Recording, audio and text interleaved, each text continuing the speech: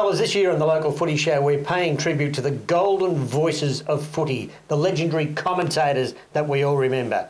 This week, we salute Drew Morphett. They met last year in the same game.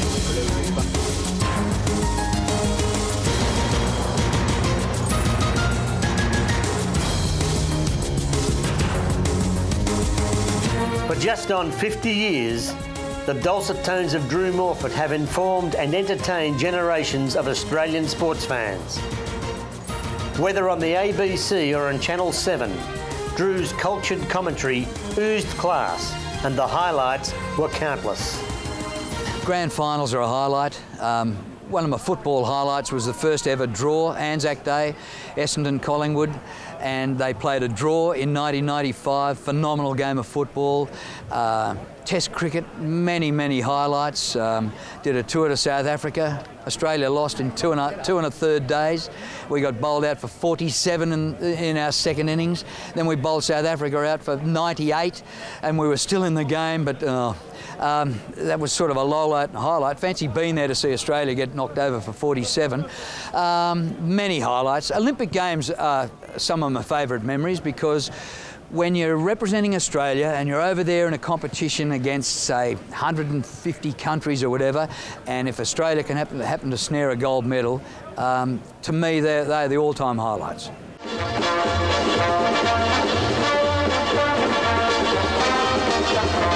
The ABC's weekly VFL football program, The Winners, proved a real winner for Drew. A rental crowd at VFL Park of 73,380 people watched the game. Well, the Winners, well, it was a highlight that lasted for 10 years. So we used to do it on a Saturday night, and at various times it went live to air on a Saturday night, and at other times, a bit later on, it was recorded and went to air on Sunday at 5 o'clock. So we used to go back to back with Molly Meldrum and Countdown. And fancy being back-to-back with Molly Meldrum. That's a thing that's not even worth thinking about. But the show lasted for 10 years. It was really popular, mostly outside of Victoria, because they had Channel 7 and Lou Richards and Peter Landy and all that. But it was massive in Perth, because they had no other source of the VFL as it was at the time. And half the teams were West Australians, and they lapped it up. They absolutely loved it. So, yeah, that was a highlight. As befits a man who has called VFL and AFL footy, Test cricket, 4 Olympic Games, tennis, basketball, and even a British Golf Open, Drew is a true professional who never shows any bias. Or does he? Well, somebody once told me that if you're going to be biased calling the footy, and you're on one side rather than the other, you're going to upset half the audience in the first 5 minutes. So that if you're working on 49% or 50% of the audience hating you after 5 minutes, just leave it alone. The umpires are always right. No team's ever getting the rough end of the pineapple, that sort of thing. So you're unbiased when you're doing the football. But when you're doing the Olympics and it's Australia on the big world stage, I reckon you're allowed to be biased.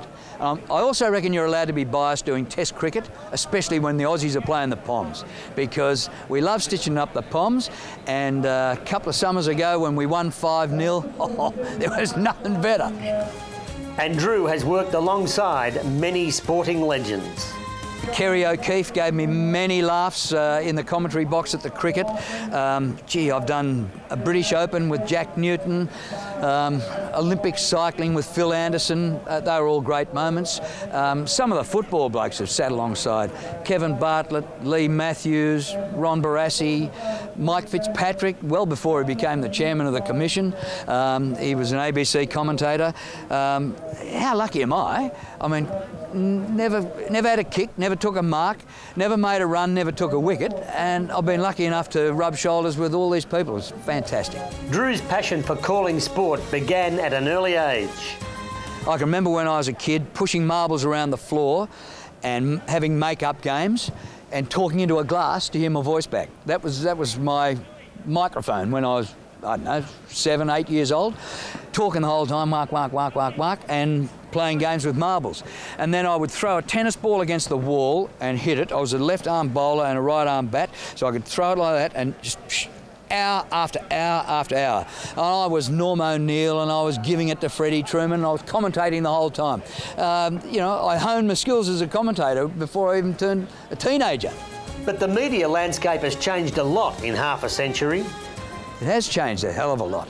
I mean, the digital age has hit us and you can watch 4 different matches from Wimbledon on the one night, whereas in the old days, if you got Wimbledon on one channel, you got one feed. So it is fantastic. And social media, I mean, the Twitterverse and all that sort of stuff, just amazing. You can get a news story sitting at home on the couch while you're watching TV. Gee, I can remember when I was sort of doing sport news on the ABC, you didn't know when a coach was going to get sacked or had been sacked or anything like that. So you had to keep your wits about you and keep your nose to the ground. Nowadays, the news comes out and everybody knows it within 2 minutes, they're all over it. After 50 years in the mainstream sporting media, Drew has had few opportunities until now to savour the delights of local footy. No, I haven't.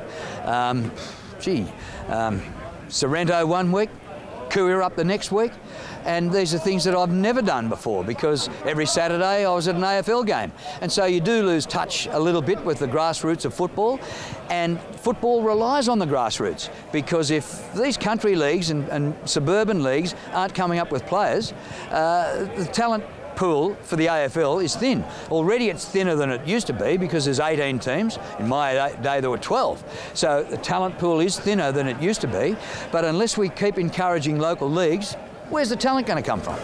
And Drew likes what he sees at local level. Actually, it's been a real eye-opener today to see the number of people here. I just spoke at the President's Lunch, 170 people for lunch.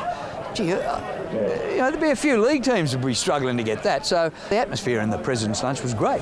And like many of his contemporaries at Sorrento last Saturday, Drew laments the direction our great game has taken.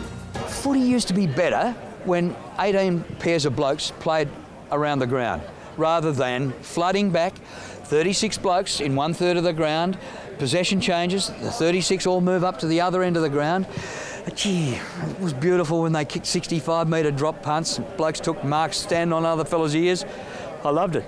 Well, gents, the news coming through last week, of course, about the Nepean and Peninsula League presidents putting in a vote of no confidence in the MPNFL board down